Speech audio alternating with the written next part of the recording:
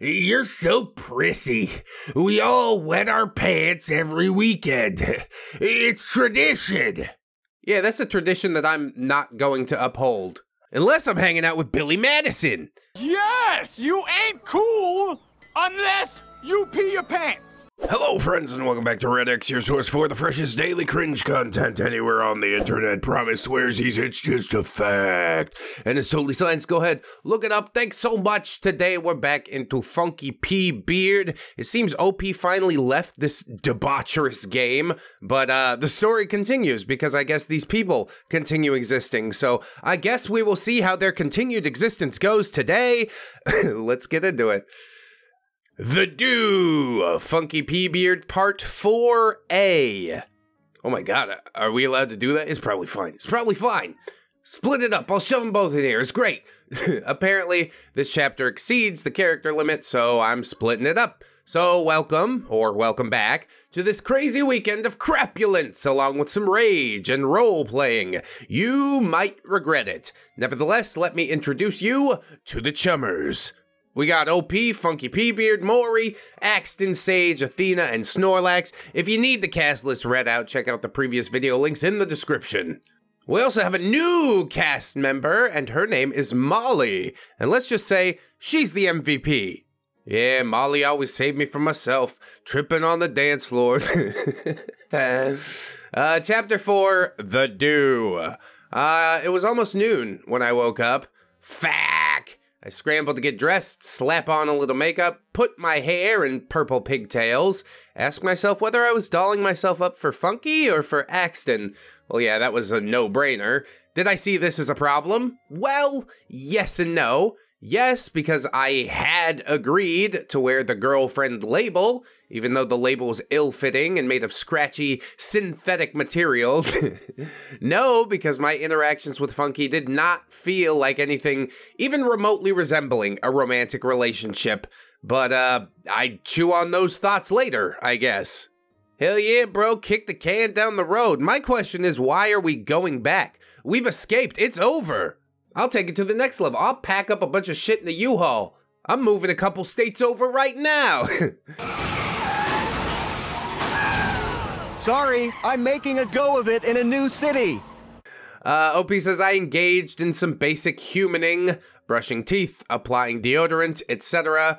Dabbed on some snickerdoodle perfume oil on my wrists and neck, put on my new shoes, and dashed out the door. I looked at my phone to see if I had a missed call or an angry text from Funky. Nope. Good. The drunkard must have still been passed out. Good. Wait till he wakes up and then explain to him that it's a degenerate hellhouse that you don't ever want to return to. But I guess that's a hard conversation to have. Much better to just charge back into the house and surround yourself with poop and upchuck. But why was I so willing to go back? Indeed! After the utter insanity I'd witnessed the previous night. Was it just because I had a possibly flirtatious exchange with an attractive guy? Well, sure, that was part of it. I'm proud of you for admitting that. And if this relationship was any sort of relationship, I would admonish you. But as somebody who perpetually jumps from relationship to relationship, I do understand the advantage of having something on the back burner. Anyway... Mostly, and sorry for getting serious again, it was because Funky had been monopolizing my free time and doing everything he could to minimize my contact with friends and family. And I'm a sociable person. I do tend to reach a point where I've had enough and want to be alone, but up to the point where my social battery runs out, I do genuinely enjoy human interaction. I wonder what that's like. Different frame of reference, I guess. So the thought of having another chance to interact with non-funky people, as odd as the previous night had been, was appealing to me. No, don't do this. Call up one of your old friends. Be like, hey, it's been a while since we talked. You want to go see a movie? You want to just do something normal? So I Ubered to Funky's place to get my car. Then I drove back to Sage's house and parked on the side of the street. Now I was free to eject without any fuss. And I noticed 4 Molly-made vehicles parked in the driveway. Good. I mean, good the house is getting clean, but I feel bad as hell for those maids. They don't get paid enough for this. I didn't even want to imagine the mess that had accumulated when the hangovers kicked in. I checked the door to find it unlocked. Was it possible that my absence might have gone unnoticed? As I entered the house, I could hear one of the professional cleaners yelling at Sage. I'll call her Molly. Molly, I'm charging you triple. I've had to call in 6 extra girls. We've cleaned up puke and pee-pee and poo-poo, and your house smells like a distillery. You are all nasty, nasty people. why does she sound like Dr. Girlfriend? I'm not sure. I was nearly peeing myself with laughter. One of the professional cleaners swooped past me, and I felt embarrassed to even be associated with these nasty, nasty people, even though all of them except for Funky had been super nice to me. Yeah, super nice. Dong in the face, the nicest. I found my way into the kitchen and accidentally interrupted Sage and Athena arguing over who was going to pay the cleaning bill. Sage was in favor of splitting it between the chummers, and Athena was in favor of sticking Maury with the bill, since it was his nasty, nasty rules that caused this nasty, nasty mess. Objectively, I believe Athena is correct here. I cleared my throat so it didn't seem like I was eavesdropping. Athena. OP, hey, where you been all morning? OP, I ran home to get some sleep. The snoring was pretty loud. Athena, I hear you. We sleep in Sage's bedroom, but Maury makes all the others sleep in the war room or on the porch. You might be able to convince him to let you sleep in the guest room tonight. OP, isn't it your house, Sage? I'll play by your rules. Sage, yeah, but Maury's in charge during Shadowrun weekends. Damn. This really was starting to feel like a fucking cult. Starting to feel? No. I think we're in there with both feet at this point. OP says, hey guys, how much hell am I about to catch from Funky? Sage, that would be none, because he's still passed out in the backyard. I made my way to the porch. I guess the cleaning crew hadn't gotten there yet. There were toppled cups, empty liquor bottles, and several piles of puke on the porch.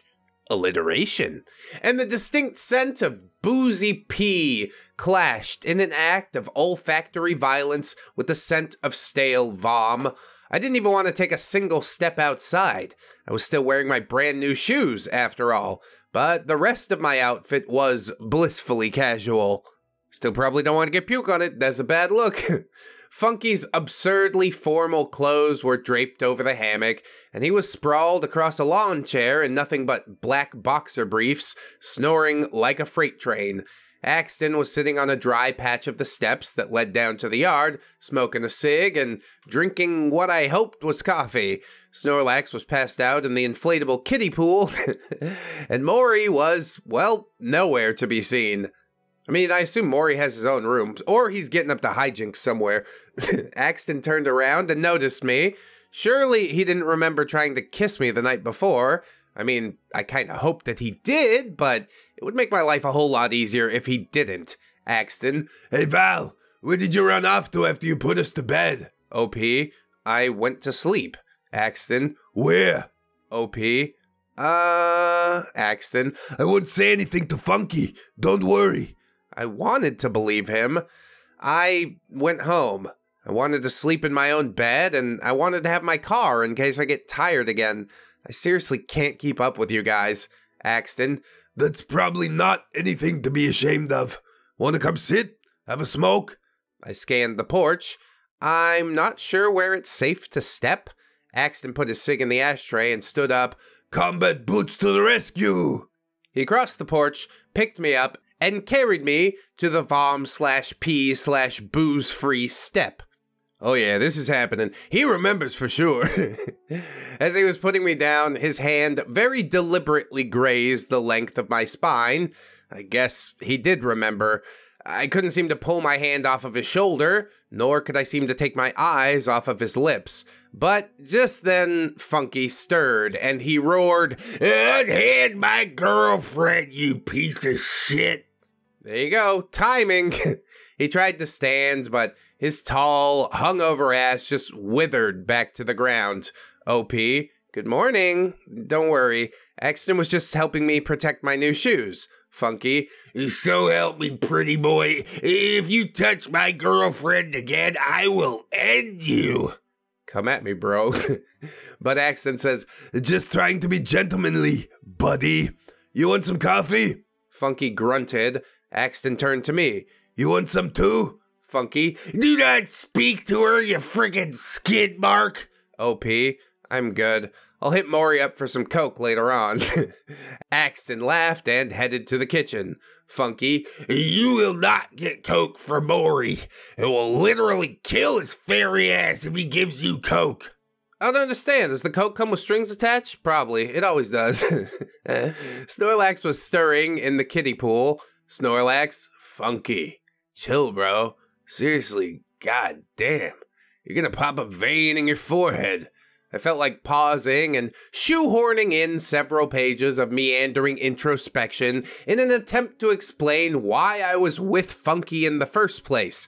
But I've since written a whole-ass prequel to this story, so I'll keep this part brief. A prequel, you say?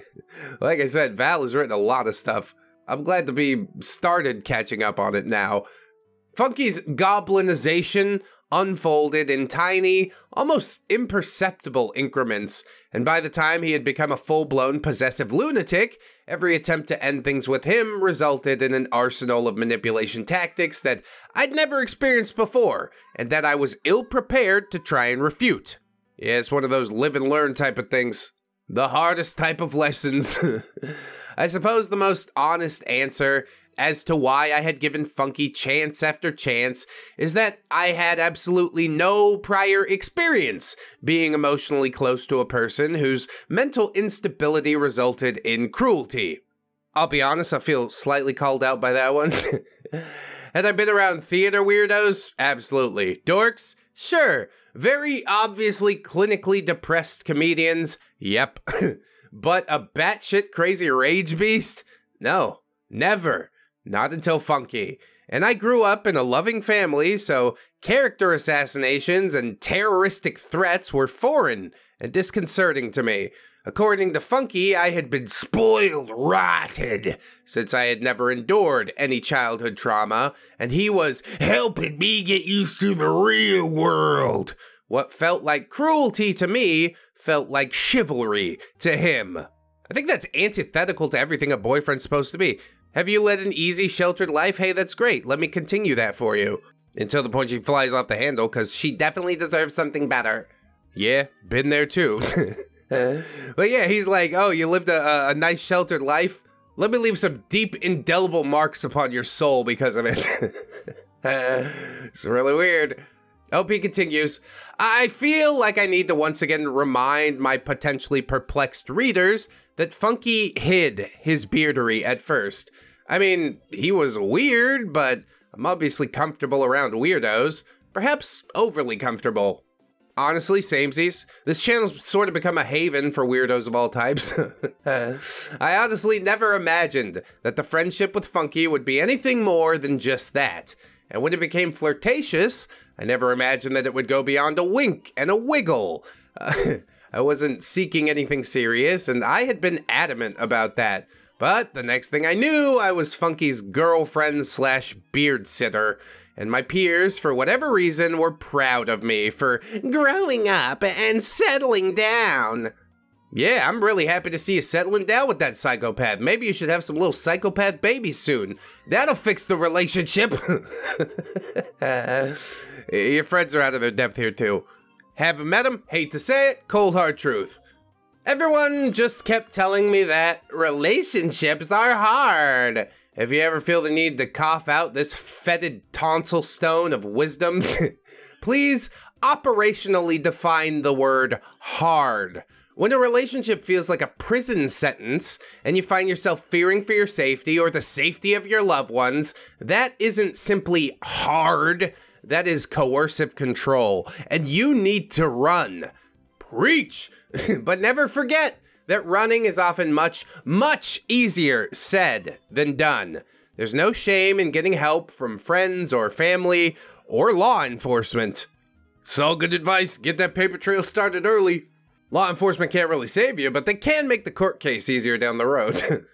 OP says, I'm probably trying way too hard to explain it.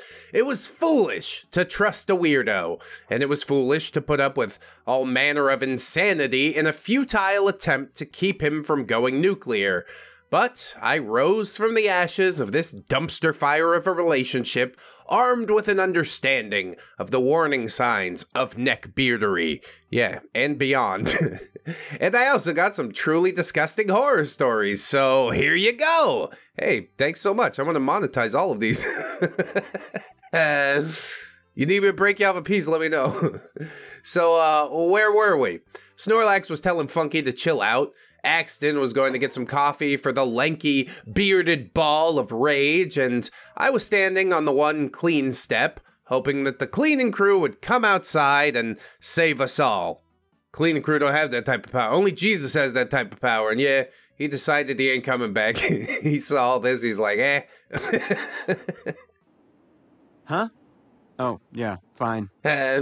Funky was flailing about, trying to achieve a sitting position. Snorlax seemed to have gone back to sleep, and Axton returned to the porch with a cup of coffee and a bottle of water. He made his way down to Funky. Funky, you better stay far, far away from her for the remainder of the weekend. OP, Funky, he's helping your hungover ass, and he hasn't been inappropriate towards me in any way.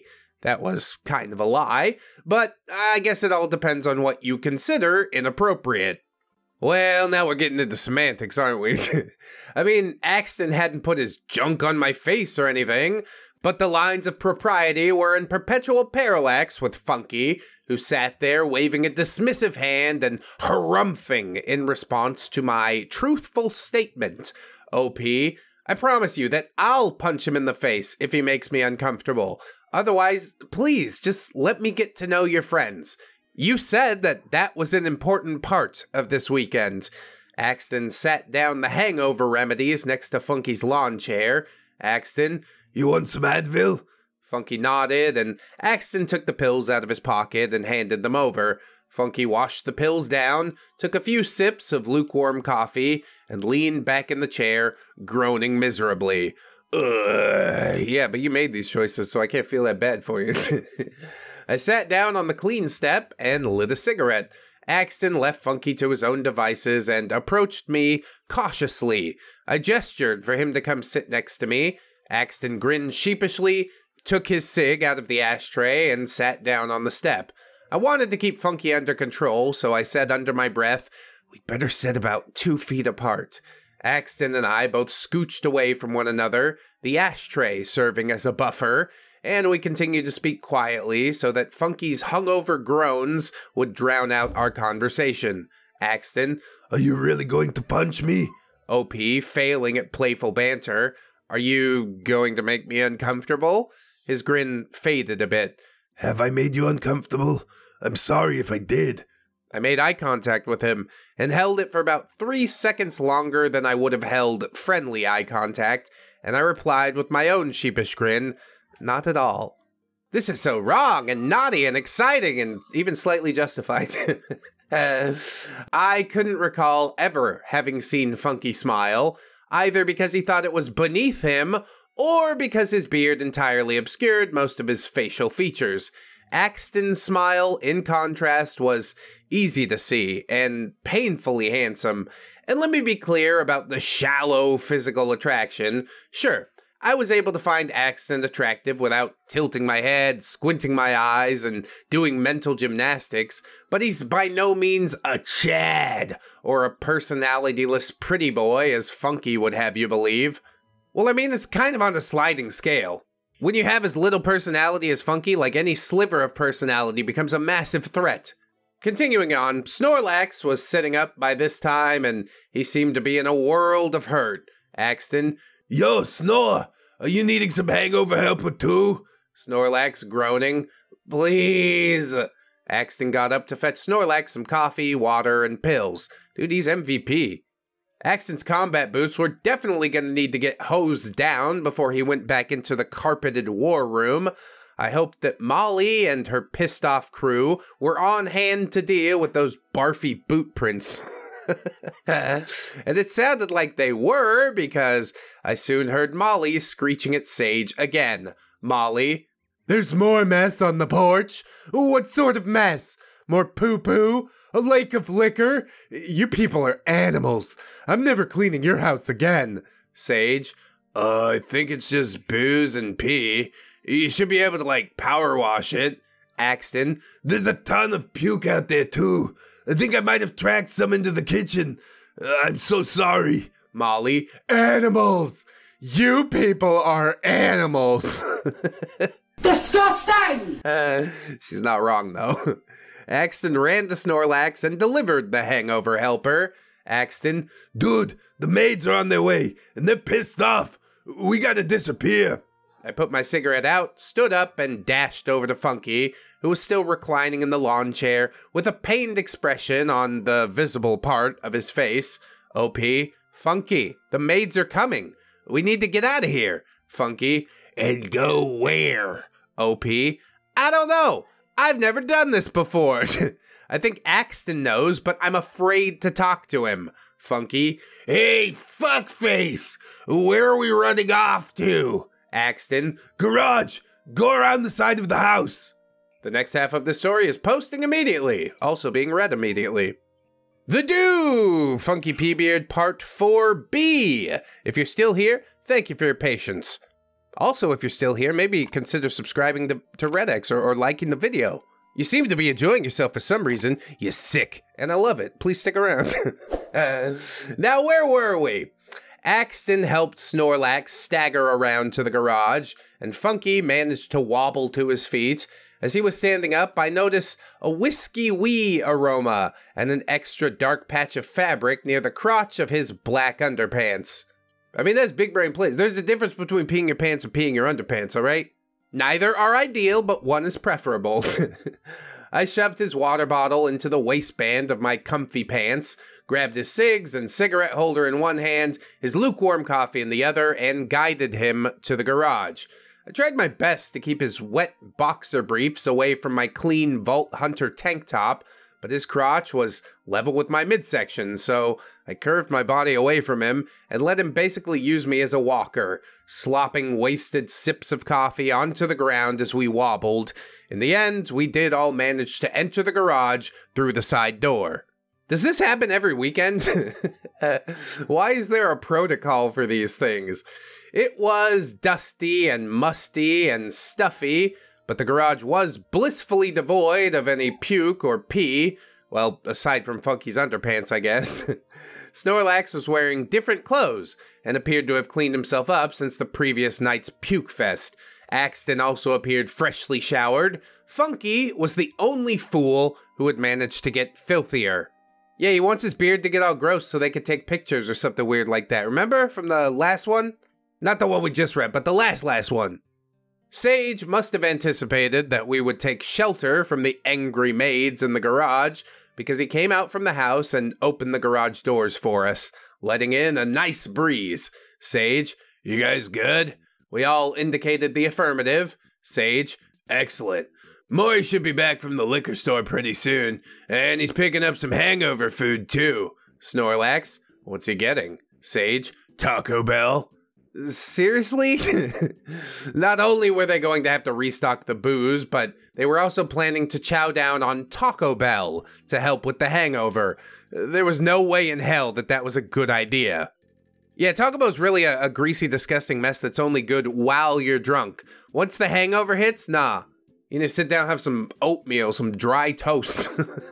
You know what they say, all toasters toast toast. At any rate, Funky and Snorlax were chugging the remainder of their hangover helper and seemed to be gradually getting their sea legs back. Axton had apparently been awake a little longer than they had, so his hangover seemed to have passed. Yeah, a little hair of the dog, huh? I'm just assuming this since I was forbidden to speak to him. And with the only two non-hungover people there, forbidden to speak to one another, the garage was eerily silent. We all sat on the dusty floor, and Funky, still wearing nothing but wet boxer briefs, tried to pull me into his lap. OP gets up and crosses the room, saying, "Hell no! You whizzed yourself. I'm not sitting in your lap until you go wash up and put on some clean underpants." Funky, "It's not pee, it's dew." "Yes, some delightful morning dew has gathered on my singular blade of grass." I'm still gonna pass. Axton says, "No, that's piss, Funky. I can smell it." Funky snarls, "You shut your fuck nugget mouth, asshat." Wow. Axton's ability to exhibit no reaction at all to Funky's venom was impressive. I might have to try that and see if it would work for me. I think Axton's kicked the shit out of Funky a couple times before. There's a lot of subtext here that we're not getting quite yet. Snorlax says, "He's right. It's definitely pee. No judgment, but you should really go change your clothes." Funky wasn't listening. "Damn it, Pixie. Please get over yourself and let me cuddle you. You're being a bad girlfriend." Yeah, not getting soaked in your boyfriend's pee. I mean, if that's what you're into, that's what you're into. But I'm not gonna sign off on it. Ugh, keep your fetish away from me. OP says, "I'll sit down, but I'm not sitting in your lap." What the hell happened to this being a formal occasion, Funky? "Saturday afternoons are for hangovers." OP, so do you want me to go get your backpack so you can change? Funky, "You're so prissy. We all wet our pants every weekend. It's tradition." Yeah, that's a tradition that I'm not going to uphold. Unless I'm hanging out with Billy Madison. Yes, you ain't cool unless you pee your pants. He said this as he wound his arms around me from the side. Snorlax and Axton were both shaking their heads, refusing to endorse this alleged tradition. And as long as Funky's long arms tightened around me, I felt like I was in a freaking cage. I rolled my eyes, and I think Axton noticed my exasperated expression because I could see him snickering. Funky, "What's funny, you dick?" Axton composed himself, and Snorlax gallantly stepped up to save us. Snorlax, "He's laughing because I farted. Sorry." Always a sucker for bathroom humor. I burst out laughing. Axton started laughing again. Snorlax started laughing, lifted a cheek, and really did rip one this time. No Taco Bell needed. That made all the reasonable people in the garage laugh even harder, but not Funky. No, Funky was fuming. Funky, "What the hell's really so friggin' funny? Someone fess up to me, or I'm gonna start skewering you a-holes with my samurai sword." I know that probably sounded pretty cool in your head, but it's super cringe out loud. Axton says, "Dude, for real, we're laughing at a fart." More laughter. Snorlax also laughing. Oh yeah, the thought of Taco Bell gave me gas. Funky's fury just made the situation even funnier, and all of us were in stitches. Funky, "I know you're all laughing at me." Well, stop being so easy to laugh at. Yeah, I guess it did kind of start off that way, but by the time his rage was hitting the boiling point, we really were just behaving like overgrown children and laughing hysterically at Snorlax's farts. And everything was 10 times funnier because we had this stick in the mud sitting there getting outrageously offended by the laughter. You know the feeling, right? When you're not supposed to laugh at something, it becomes even harder not to laugh. Or is that just me? No way, man. Laughter's my defense mechanism. I will poke fun at absolutely anything. Go ahead, slaughter some sacred cows. It feels really good. Cancer is scary. Guess what? Now it's funny. Just joke about it. There's not much you can do anyway, so just lean in. Funky says, "Fine, I'm getting dressed. OP, come help me. You jabronis can stay here and laugh at each other's farts." Come help me? Yes, loyal squire. Come help me affix my breastplate, forsooth. OP says, "You know what? I think I'm gonna stay here and laugh at farts with these guys." You go ahead. Funky. I will not allow you to be alone with these cretins. They can't control themselves. You're just fresh meat to them. Look at him, really trying to control the situation, projecting on everybody, but we could all see that small pee-pee energy, bro. At this point, OP exchanged looks with Snorlax and Axton, and they both seemed bewildered. Funky. Quit dawdling, woman. Axton. Bro, she's not meat. Funky took a deep breath and clenched his fists. Go ahead, dude. Throw the first punch. We'll do this right now. Snorlax says, yeah, dude. Just get dressed. OP can chill with us. And then he says to me, it's about time for a wake and bake if you want to partake. With the Dr. Seuss rhymes and everything, now you're speaking my language. I smiled and nodded, much preferring to goof off with these guys as opposed to helping a grown-ass man put his inappropriately formal clothes back on just for another evening of binge drinking and barfing and yelling. I didn't smoke weed all that often, but it sounded delightful to me in that moment. I mean, it's a delightful thing. It's gonna make that Taco Bell taste like actual food, at the very least. Funky says, I know your sick mind, little lady. You're not to be trusted, especially with hardcore drugs involved. It's not hardcore, it's a giggle bush. It's fine. Get your ass up and come with me, or I'll make a Craigslist ad telling strange men that you want someone to break in and assault you. Dude, what? This has gone from like 0 to 100 all of a sudden. And thankfully, Axton does call him out on it, saying, what the actual fuck, Funky? You would seriously do that to your girlfriend? I ought to report your ass. Funky. She's not yours to protect, pretty boy. I'm protecting her from herself. OP, accompany me now. Reporting him, son, you should punch him in the mouth is what you should do. The fact that Funky was hurling repugnant and probably empty threats at me in front of people that I considered to be cool new friends was humiliating, to say the least.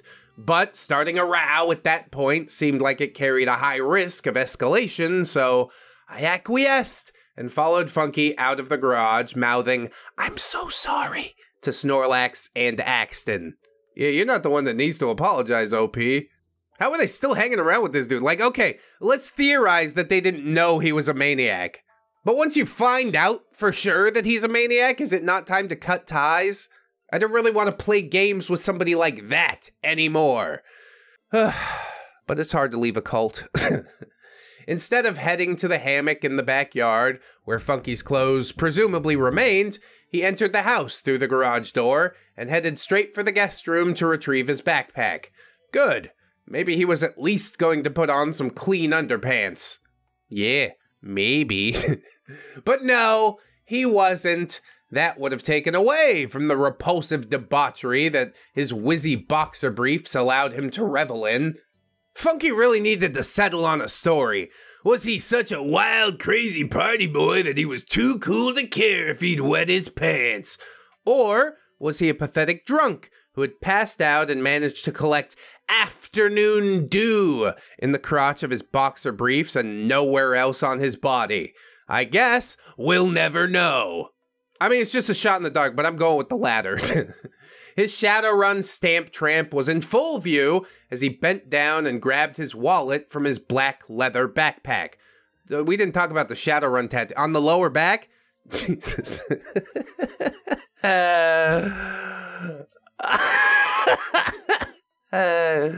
Gross. What an idiot. Funky then marched into the kitchen and told Sage, bring me a maid. Oh, you need a maid and a squire. I will suggest to her that the chamber pot be emptied on top of your head, since you don't seem to care. Sage says, they got their hands pretty full at the moment.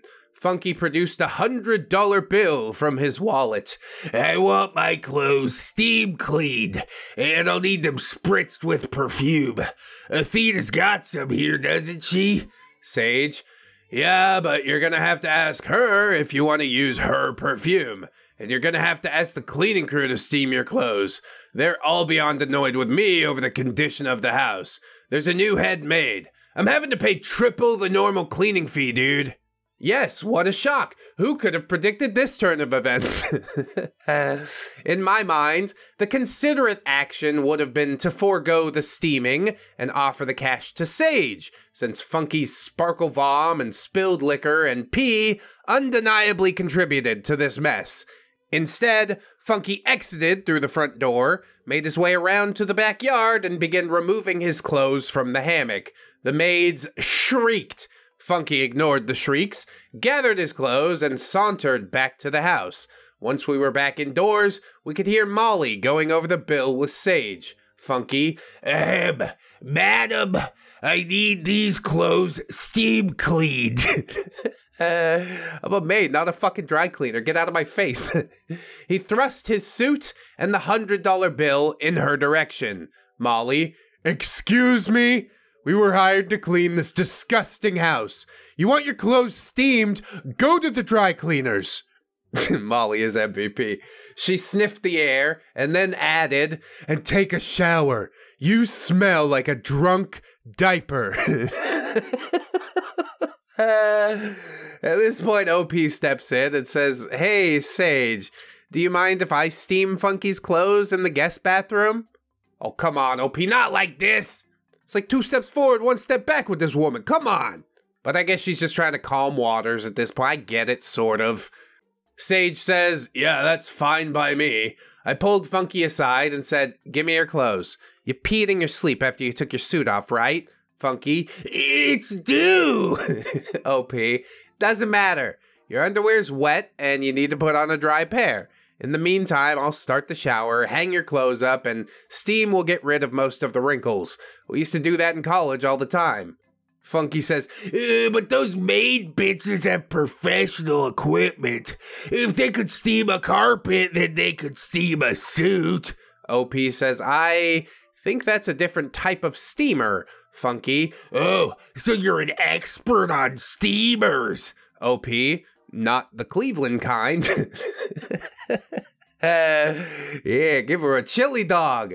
Swear I've heard about Cleveland steamers since like the 6th grade. It's hilarious. OP says, damn it, the other chummers might have appreciated my attempt at an obvious dirty joke.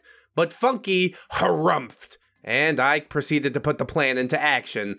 I turned the shower on as hot as it would go, sifted through Funky's suit components carefully to make sure his pants were dry, and fortunately they were. I hung the clothes as close to the shower curtain as I could without getting them wet, and sat down to try and enjoy the steam room and the solitude. I don't know how you still go. I would be back at my house, lights off, door locked, social batteries drained. I can't do it anymore. OP says, maybe all of this would make me feel refreshed, but the sweetness of that solitude wouldn't last, as I could hear a conversation taking place just outside the door. Sage, what the hell, man? Why are you guarding the bathroom door? Funky, I don't want any of you pervs trying to walk in on my girlfriend while she showers. I mean, I can appreciate that, I suppose, but you don't need to stand right in front of the door like a weirdo. Kick it on the couch, just keep an eye out, you know. The insecurity of this man truly is unfathomable. Sage just says, okay, I think she's just in there steaming your fancy clothes. Funky says, she might be taking a shower too. Naked. I have to protect her from the male gaze. Yeah, mostly yours. Sage says, well, I've got a girlfriend, Maury's not here, and Snorlax and Axton are both pretty stand-up guys. Funky, I don't trust Axton. I caught him picking her up on the porch, and then he tried to talk to her. Sage, picking her up. As in the crap you pull with the skanks at beer goggles, or literally picking her up so she didn't step in puke. Funky, he made some lame excuse. Sage, so picking her up so she didn't step in puke. Oh my god, what a jerk. Funky, right? Sage, listen, Funky, the door locks, and she is a grown woman. Leave her alone for 5 minutes, for fuck's sakes. And go put on some clean underwear. Funky, it's just due. It's not, we all know it's not, though. It has that ropey, dehydrated pee smell. Everybody can smell it as soon as you walk into the door, okay? OP says, when I couldn't take the steam anymore, I turned off the shower, retrieved Funky's fancy clothes, which did look spiffier, and opened the door to inhale the fresh, cool air. Ah.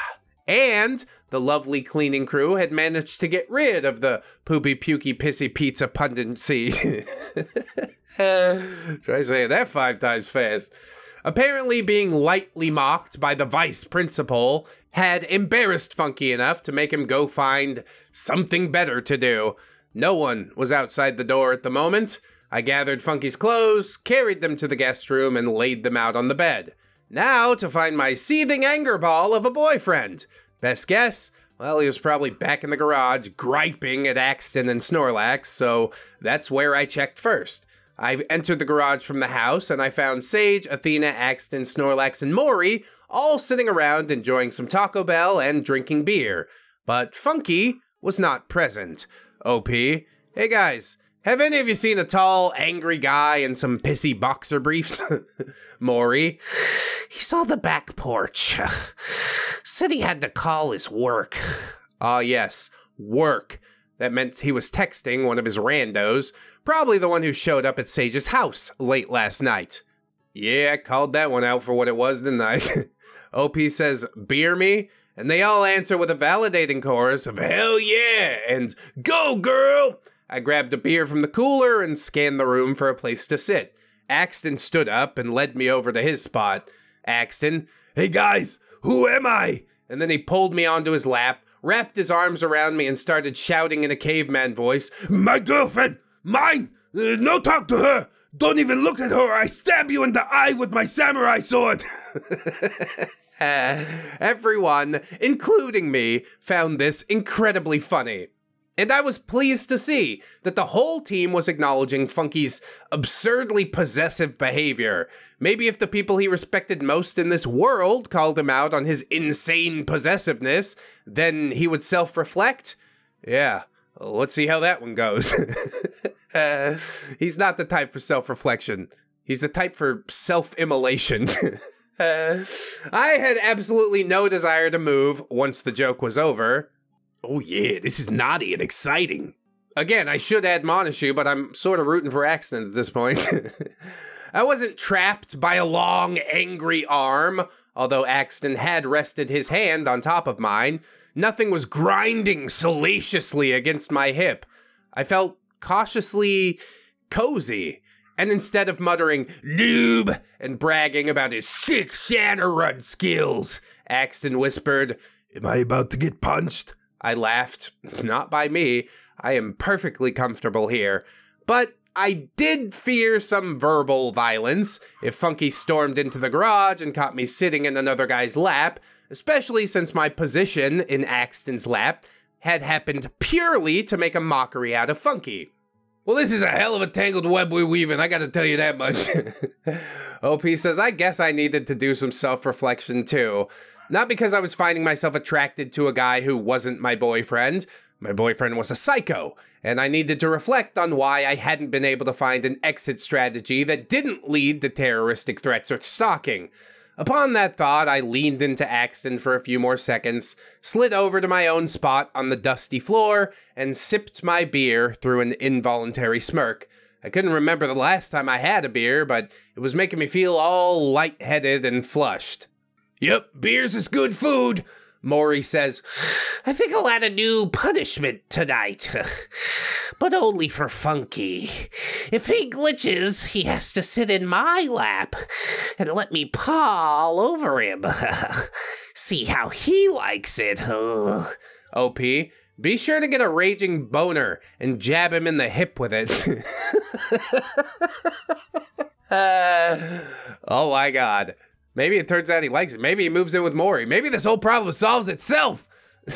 I couldn't tell if the laughing that ensued was because I'd made a crude joke to the perfect audience, or because I had unintentionally called the inevitable.